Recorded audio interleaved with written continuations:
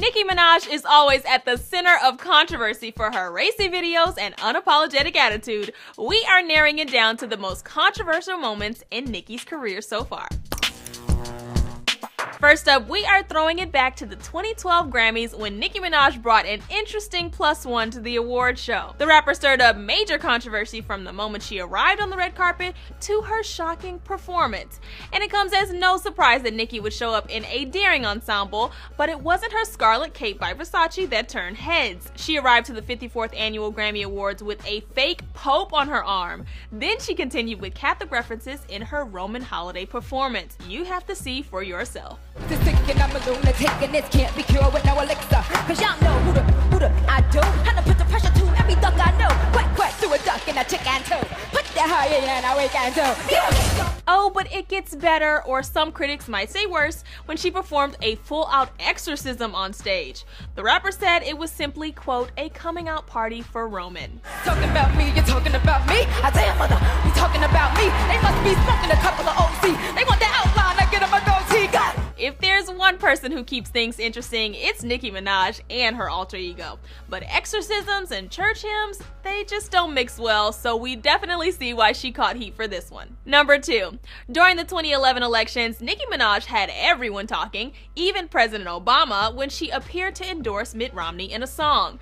Her verse on Lil Wayne's dedication for a mixtape was definitely surprising, especially since Barack Obama was running for re-election. I'm a Republican voting for Mitt Romney. You lazy this up the economy. But the Young Money rapper's lyrics received presidential pardon after Obama played it cool in a radio interview. He said, quote, "I'm not sure that's actually what happened. I think she had a song on there, a little rap that said that, but she likes to play different characters, so I don't know what's going on there." Nicki took to Twitter to thank the president for understanding her, shutting down all rumors that she was a Republican supporter. She wrote, "Thank you for understanding my creative humor and sarcasm, Mr. President. The smart ones always do. Sends love and support." Number 3. Nicki Minaj teamed up with her Young Money label mates to put out the lyric video called Only, but it was a video's imagery that left many outraged. While many fans would agree the song was catchy, the actual visuals threw many off as it was very reminiscent of Hitler's reign over Germany. Nazi flags, armbands, and gas masks are seen throughout the video. And to make matters worse, it was released on the 76th anniversary of the Night of Broken Glass, which signaled the beginning of the Holocaust.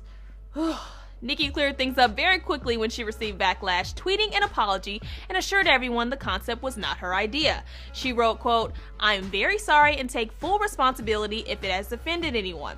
I'd never condone Nazism in my art." It seems like we can cut her some slack for this one. I mean, I don't think Drake, a Jewish rapper, would sign on to a project that suggests such disturbing and insensitive images towards Jews. Number 4. Nicki Minaj broke the internet when she released her Anaconda video, and boy did she shake things up in the music world.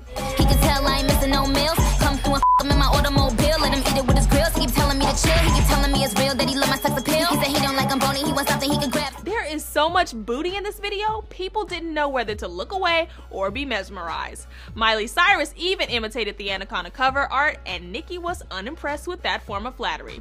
The rapper received praise and criticism for the explicit content, saying it's overtly sexual and too much focus on her butt.